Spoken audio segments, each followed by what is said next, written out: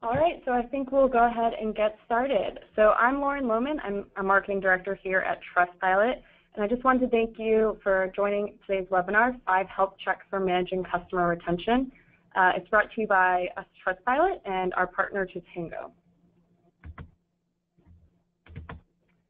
So today we're lucky enough to be joined by Omer Gotlieb. He's a Chief Commercial Officer and co-founder at Totango, and also our very own Brian Merritt, who's VP of Customer Success here at Trustpilot.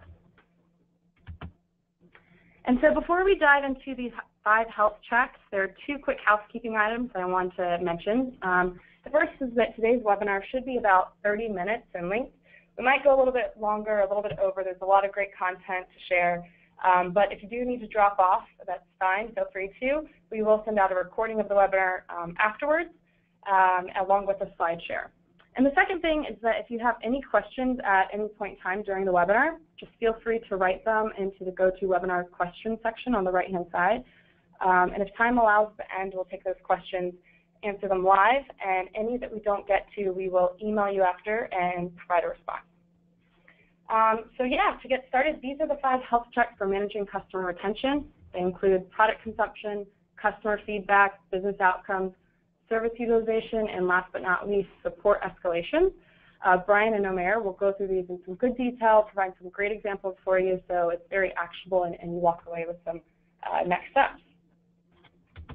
So to get started, I'll pass it off to Brian to do a quick intro of Trustpilot. Great, thanks, Lauren. Hi, everyone. Thanks for your time today. I'm Brian Merritt, VP of Customer Success here at Trustpilot. Just for scale, I have a team of about 20 here in my New York and Denver offices, and then we have about 30 more folks between our London, Copenhagen, and Melbourne offices. So we are a global company, but let's start with kind of who is Trustpilot. We're new to the States, but very established overseas. Founded in 2007 in Copenhagen. Trustpilot is a review community that helps businesses collect and publish reviews from their customers. As you can see, the wonderful stats tab here. We've got over 24 million reviews, 140,000 businesses whose websites have reviews, and amazingly enough, reviews from 120 countries. One thing that we're really proud of is our Trustpilot widgets, as we call them, have over 1.4 billion impressions a month via our partner sites. So that's 1.4 billion times consumers are seeing reviews and have trust as part of their buying experience. There are really 2 parts to Trustpilot as to why we exist. From the consumer's perspective, we are an open community. This is a place where consumers can leave and read authentic reviews to help them make better buying decisions. If we go back to our earliest days, Trustpilot was founded in 2007 by Peter, as his mother was making some buying decisions, and he realized she really didn't have a good third-party site to go to make informed buying decisions. For businesses, the ability to collect reviews, we provide the ability to collect reviews and feedback to both accelerate business growth and improve the product and operations via that feedback. The 3 pillars of our business model are the brand building through trust and through authentic third-party reviews, then leveraging those reviews via on-site display in your PPC campaigns and in organic search to drive that digital ROI that I know everyone's looking for in this day and age. I imagine we all have a Google bill at some point that comes due every month, and we're always looking ways to make that more efficient. The final place is through our insights generator, taking this feedback from the consumers and actioning it across your organization, making sure that the product team is seeing what they need to see, the customer service team is seeing what they need to see. So really leveraging that feedback more than just the marketing side of the house. Of course, the obligatory who are our customer slides. But I am really proud of this. We've got some great names and some great companies working with us. Folks like JustFab and Jet.com in the retail space, services, HomeAway and Home Advisor, and finance, and some big brands out there, Western Union, Springleaf. The point being that wherever there is the need for a review platform, we can service a number of different industries. With that, I'm going to hand it over to Omer. I was just starting to say thanks, Brian. It's always good to have a great partner and customer on those webinars. So thanks for that. Everybody, my name is Omer Gotlieb. I'm the Chief Customer Officer of Totango and running our customer success team. And Totango is delivering the customer success technology. We've been founded about 6 years ago, and in the last 6 years, we're actually paving the way of how customers should run their customer success organizations, investing a lot in best practices, researches, events that we're doing, and even a book that we published about how to run customer success within organizations. Well, the essence of Totango is the ability to connect to many data sources that you have in organizations. So we can connect to your product, we can connect to your feedback system, of course, your CRM, your billing, your support, and actually connect all the customer data to make sure you can drive action. Using the connected data, you monitor the meaningful health changes, and we'll discuss health in this webinar, but also make sure you deliver the right engagement every time for every user and every customer at the right time. It is a complete customer success platform built from an underlying layer of proactive customer and user monitoring, so capturing all the information in real time, providing you with early warning systems, providing you with workflow and process to run your customer success teams, campaigns, the ability to outreach customers and educate them and drive them to action, and analytics, how to better predict churn and upsell and understand where you have issues with your customer base. So once we're done with the explanation about the companies, let's actually start with the 5 health checks managing customer retention. One of the main keys for customer retention is the health of the customer. If you're doing a good job, you'll be able to have good visibility on how your customers are actually performing, who's having issues or not. So a good health score should be, 1, clear to understand, and 2, try to drive actions. So people will need to understand what they need to do with it. The first thing that we preach to is product consumption. When somebody buys your product, they buy to get something out of it. So one of the important things in order to have a really good health score is really measure, track, and report how customers are actually using your product. It's one of the best ways to understand whether they see value from your product or not. And obviously, it's a good indicator to identify risks. Some of the researches we've done actually show that 90% of your churn is preceded by product usage. But it's not that simple. And this is where I do encourage you to invest a lot of thinking on understanding how you should actually capture your product consumption and what does that mean. So first of all, you need to be smart. The fact that somebody is logging in a lot of times or using a report a lot of time doesn't necessarily mean that you actually see value or not. You have different use cases. You have different users that are using it, job levels, sometimes even seasonality. So one of the most important parts is try to understand why people are buying your product, and then when you identify what are things you want to include in the customer in the customer health regarding product consumption, translate into that. Your goal is to identify the people that are lagging and not seeing enough value, and you need to actually create passionate and power users and be proactive. One of the examples I always like to give is think of use cases, and this is something from one of our segments. Initially, a person could buy your product for 1 or more use cases. So instead of just tracking a specific feature or login on time assistant, try to be a little more sophisticated and identify how many customers are actually using 1 or more use cases of your platform. I mentioned before that, again, Totango can be used for processes, for an early warning system, for campaigns, for analytics, for tasks. So that's a good way for me to really understand whether customers are seeing value or not by monitoring the number of use cases that they're actually using the product. So number 1, product consumption, one of the best ways to understand whether your product, your customers sees value or not. Brian, number 2 for you. Yeah, so thanks, Omer. So customer feedback is really an important way to measure the health of your customer. Ensuring that you're proactively asking customers for feedback throughout their journey is absolutely critical. It's really important that you collect feedback from every customer. One of the things that consumers are looking at is can they trust the feedback that's being used, and do they know the clients or companies are actually listening to their feedback. So some tips there is proactive collection and thinking about when you want to collect. If your objective is to talk about the buying experience the customer may have just had on your website, then maybe it's an immediate pop-up post-purchase. If you're looking more around product usage, then you may want to have delays in there that prompt the consumer for reviews after they've received the product. It's very hard for consumers to give feedback on a product they don't have their hands on yet.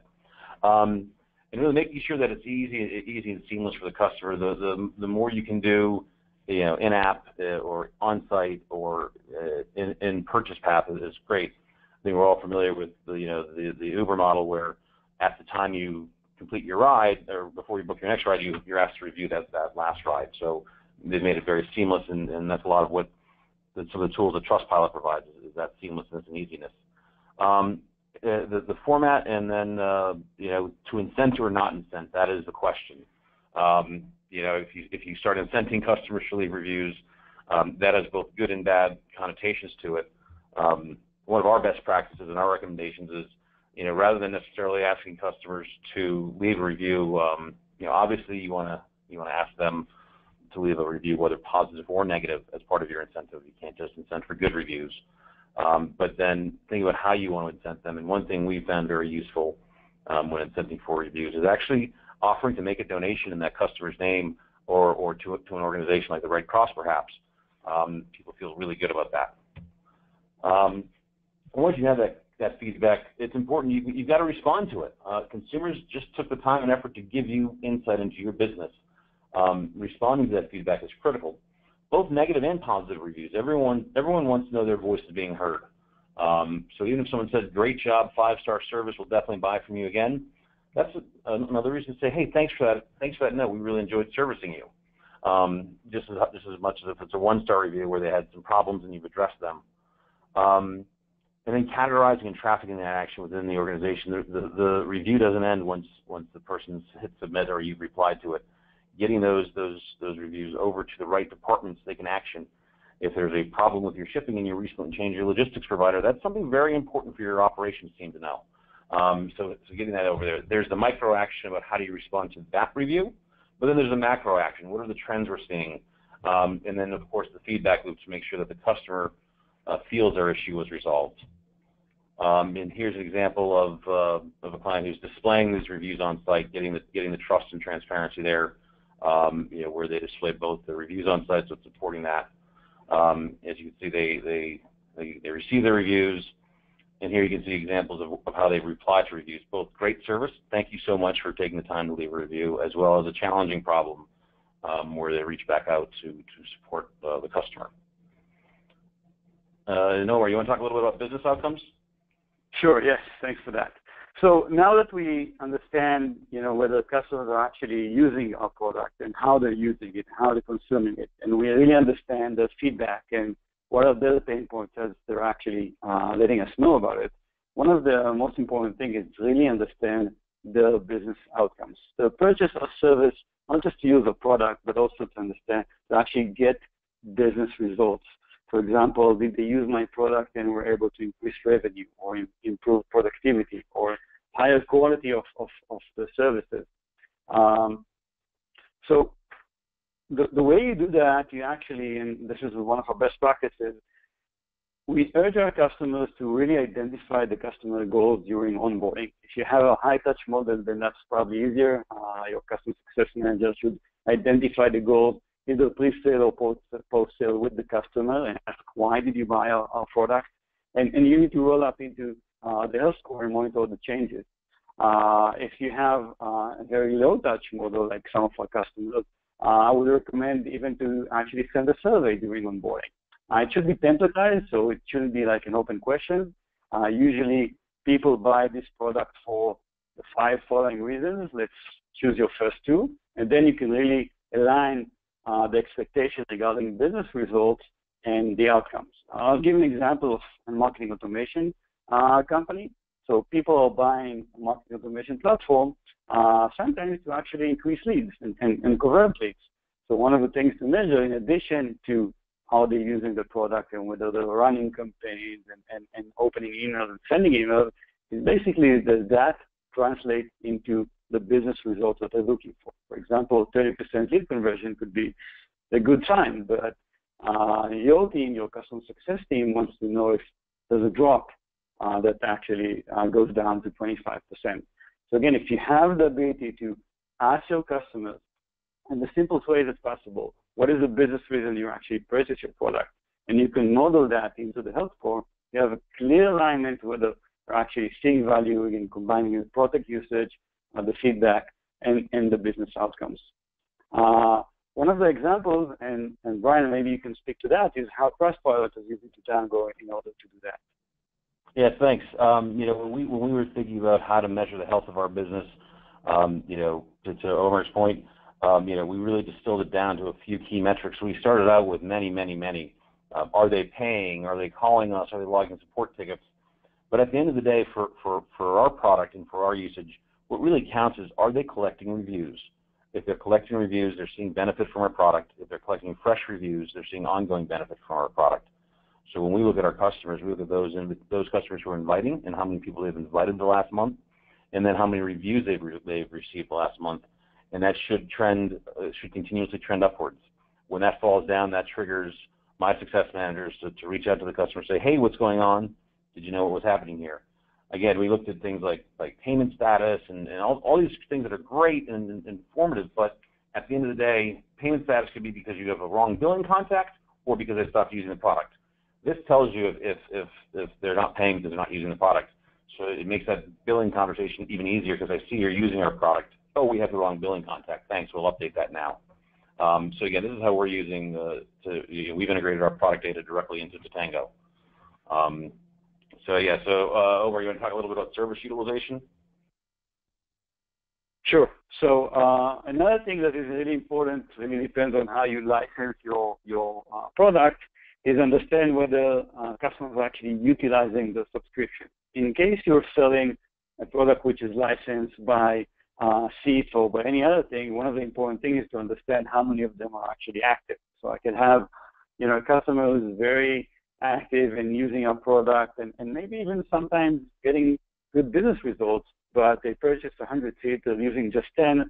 I know I'm going to have a problem in my next renewal conversation. They will probably ask for a discount because they're not using as much of the license they bought.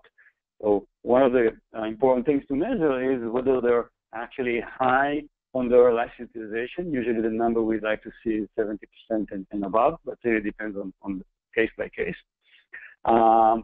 So if you're licensing your product by, again, any parameter like seats, leads, we have companies that are selling storage, data points, ads. You want to make sure that you understand how much of them does the customer buy and how much of them they're actually consuming. So if there's a major gap there, you'll be proactive and your team can actually approach them and say, hey, we identified that there's a gap there.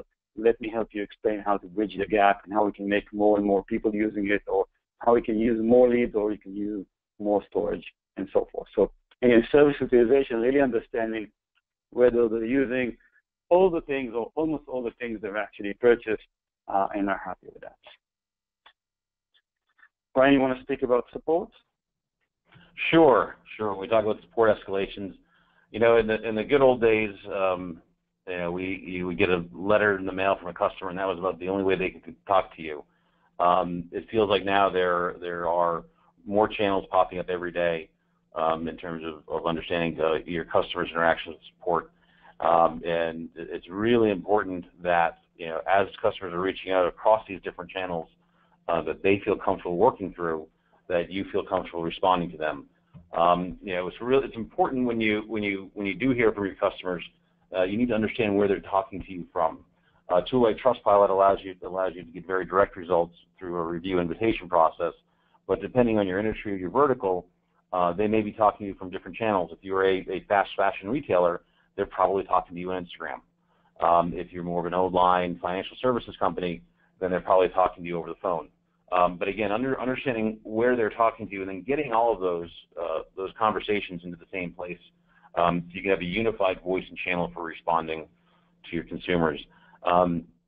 Most companies have a very fragmented support. We always recommend the best practices here to kind of unify that voice at least, even if you're going to have different departments responding.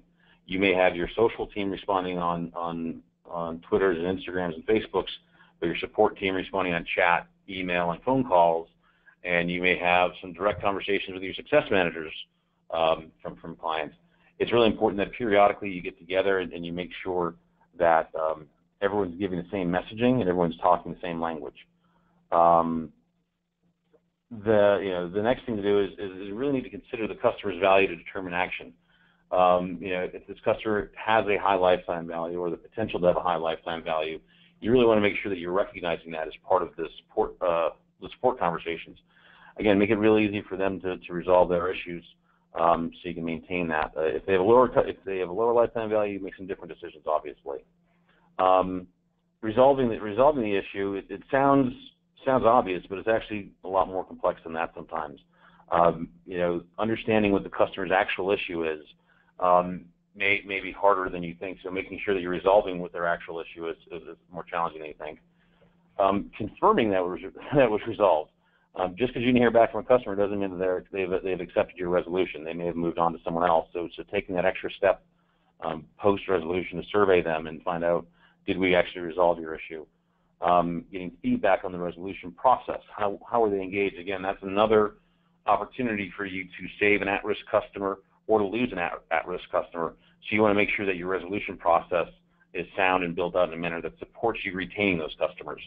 And again, similar like we've been saying throughout this conversation, really making sure that those get routed back to the different parts of the organization that are responsible for the underlying causes. Again, I go back to the shipping example, but if your logistics team just switched providers and you're starting to get a lot of complaints about shipping, it's real important that they understand that. And then also make sure that you socialize them outside of support, like we were just saying. Make sure these get surfaced over to your customer success technology, and tracking trends as opposed to separate one-offs. Where are things going and how are things looking? Again, in our world here, so long as consumers are continuously inviting customers to leave reviews, that is a good sign, as opposed to a blip where we had a couple of customers who switched platforms, email platforms on us. That is an individual failure that we just have to address. And then also making sure you have goals and KPIs and an action plan around how you're going to improve that. We very much have a forward-looking outcome to our customers. So even though it's November 15th right now, we are actively talking with customers and making sure that those customers who are likely to renew with us in January and February and March are having positive experiences today, as opposed to waiting until that time of renewal. Here's an example of one of our clients, Homebridge, and just kind of their robust support escalations. They start off, they've got some great reviews, and this first starts with them inviting their customers. How did we do? These calls to action, these subject lines are important. It's not just it's we want your feedback. It's company name wants your feedback. How did we do? It goes over where in this case here they're actually reviewing individual loan officers. So displaying that trust and transparency on their loan officers' pages, and then of course following up with the KPIs on how their different loan officers are performing. So you can take this across product ranges, product categories, warehouses, distribution centers, whatever your metric is. And then finally, this is where we can talk about that unification. We leverage Totango on my customer success team, but we also leverage Zendesk on our support team. Those both integrate. And maybe I'll let Omer, if you want to talk a little bit about that and how we equip customer success with help desk. Yeah, sure. And thanks for that. I think, again, you said one of the important things is to really understand the satisfaction of the customer. Direct understanding is from, again, asking them feedback, but indirect one would be to actually monitor the support escalations. So direct integration with Zendesk allows the customer success team to really understand whether there are high priority tickets that are open or more tickets open that they should have been, and really create alerts and workflows to know that they need to take action. So if a customer has too many support tickets or a very high priority ticket that is open, that should be a bad sign, and that should influence the health, and the customer success manager should reach out to really understand what's going on there. So definitely that's one of the recommendations. So with that, I'd actually like to summarize what we spoke about today before we head up to the questions. So again, health score is a very important parameter to make sure you manage your customer retention. And the two things you need to think about it needs to be clear. So somebody that reads that needs to understand why the customer is red, green, and yellow, and also needs to have a call to action. So understand what do I need to do with it.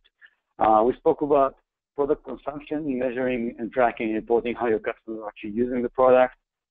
Spoke about feedback, so you need to proactively ask your customers for feedback, identify what those problems and act upon it. Check to see if they're getting the business results that are actually desired or at least expected.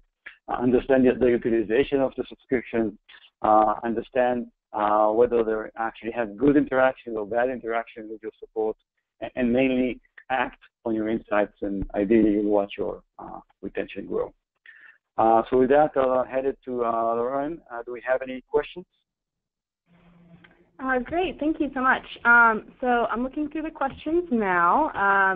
And the first question I got, I said this in the beginning, but just in case you didn't hear it, we will definitely send out a recording and the slides after this, either later today or tomorrow. So you can rest assured you'll get all of this helpful information.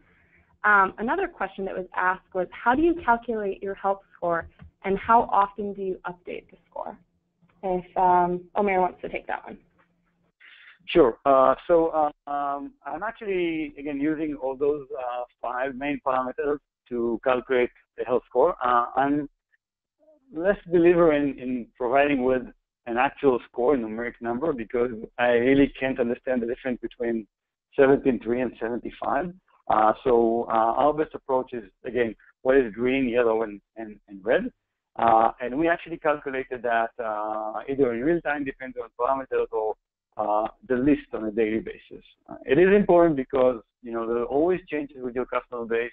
There could be always issues and opportunities, and having a frequent check on that is something that really helps retention. Okay, great. Thank you so much. And then let's see. There's one more here that I think is a good one. So how do health checks with different, sorry, one second, let me read this one. Sorry, so what if our customers have multiple products? How do health checks, I guess, with different business outcomes, like how do you measure those different business outcomes for different products? I'm paraphrasing a little bit there. So yeah, this is challenging because, again, you can have an account that purchases 1 or 5 of your products, and you really need to be on top of things and understand what are the risks there. Our best practice is, 1, have a health score for each one of the products, and it need to be a different health score because different products were bought for different reasons. So each one of them should have a customized health score that really gives you a red, yellow, or green, and all of it should actually aggregate into the what we call the parent account. So when I look at an account, ideally I'd like to see this account purchased 5 products. 3 of them are very good, 1 of them is yellow, and 1 of them is really at risk. And this will help my team drill down and understand whether this account at whole is at risk. For example, if you can see that the one account that is risk is the most meaningful one in terms of revenue, then obviously that's a big problem. If this is non-significant, then we're there. But also really understand where do I need to take action and point to the specific product. So having a customized health score for each one of the products and aggregate that into the parent account level. Yeah, I mean, in a real life example for us is, we've got customers on different subscription tiers, and when we decide the health score, I may have oversimplified it earlier when I said it's important for us that they're collecting and inviting and collecting people. But as you move up our tiers, it also becomes important that they're displaying those reviews on site.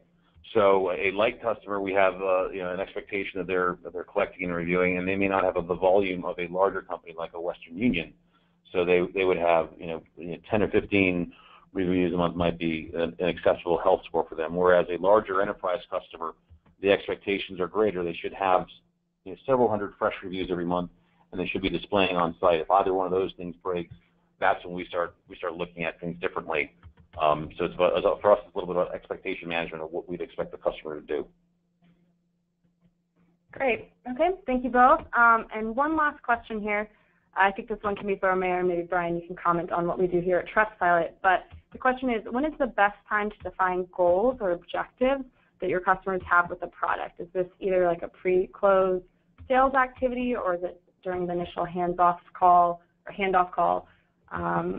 Yeah, so Omer, if you want to describe maybe what you guys typically see with your customers, and we can talk through what we do here at Trustpilot. Sure, thanks. I think first it depends on the type of, I would say, offering that you have. If this is a very large contract with a very large customer, I would highly recommend to define all those things even before you sign the deal. So I would highly recommend to get the customer success team involved throughout, let's say, the final negotiation of the deal, and make sure you guys are aligned with the goals. But this is for the very large, I would say, contracts. With what we call the standard ones, yes, on the kickoff call, one of the most important things you need to do as a customer success manager is define the goals. And the goals are not, I need to use the product to do this and that. They're also very important. It's also, where do I want to be after that? What is the reason? And I'll give you the best example from Totango. People will say that they want to buy Totango because they want to have a health score and they want to have an early warning system. They want to interact with the customers. They want to have process. But ideally, they want to do that in order to improve retention or improve upsell or improve the productivity of their team. So we actually help them outline this and measure not just the product usage goals, but also the business goals. And the last thing about it is that it's not just, send and forget. I would encourage you to continue to have business level discussions with your champions there, because their goals might have changed. They may have been able to solve the retention issues, and the focus in 2017 is upsell. So you want to make sure that you keep interacting with them, again, every maybe account review or once in a while, and make sure that your business goals or their business goals are perfectly documented in your system. Yep. So in practice, the way we handle it here is when we sign, a typical package, our light customer, our basic customer, who has some worthy goals, but it's our objective to get them set up within 72 hours. We know that going into the sale process and post signature, it's the integrations team to get them up and running quickly, and then that triggers a series of success plays and campaigns that support their onboarding experience and support their first product usage. However, with large organizations, it's just the nature of the beast that things take time. So we have some different expectations with our enterprise customers. We know that they're going to need their review invitation email that gets sent out. That's going to have to be approved by multiple people, potentially their legal, potentially their PR department. So we understand that there is a longer duration setup period. And so we have some different health scores around when we expect those companies to be healthy. And then, proactively throughout the customer lifecycle, we have different service levels set up such that, as customers are going through, they're not being talked to, the first, we're a software subscription service. It's very important to me that our customers are talked to throughout their journey, not just the days after signing and the day before renewal. Customer education is a critical part of keeping your product adoption up. In this day and age, companies like Trustpilot and Totango are disrupting some old school business practices there. So as our teams continue to evolve and enhance our products, that customer education drives continued and higher adoption levels. Great. Okay, good. So I know we're a little bit over 2:30, but I think there's just one more question I thought we could maybe go through quickly, and this one I think is for you, Brian. So how do you incentivize customers to actually complete surveys or provide feedback or leave reviews? So part of the invitation process is clearly telling them that those that entered will be entered into a monthly raffle per se for an Amazon gift card. Or a coupon to your site or a discount off your site. Again, it depends on who your customers are. I apologize for making that assumption. So that's the first part. Second part is you really want to make sure that the surveys and the questions you're asking are short and to the point. When you leave a review with Trustpilot, there's a star rating, a title, and text. That's it. As anyone familiar with email marketing campaigns knows, the more you ask of people, the higher the fall-off rate goes along that process. So, while not a direct incentive, making it easy for them is an incentive. When they go and they see, question 1 of 30, they're just going to zone out and move on in life.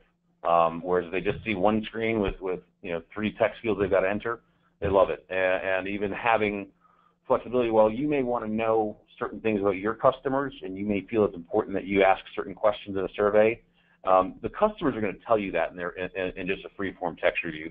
So letting them go to a place where you want them to go is maybe sometimes more challenging than letting them go where they want to go and talk to you about what they experienced. So those are probably the two ways. Is obviously entering into a raffle of some sort. Again, donations to a charity is always a good idea. It makes people feel, it shows the company cares in different ways. And then, of course, the simplicity of the invite is an incentive itself. Great. All right. Well, thank you both, Brian and Omer. I hope you all found this helpful, and thank you so much for attending this webinar. Like I said, we will be emailing you guys later today or early tomorrow with a recording, slide share, and any questions that didn't get answered, I can guarantee that one of us will follow up with you directly. So thank you so much again for attending and for engaging with us and asking questions, and we hope to see you at our next webinar. Thank you so much.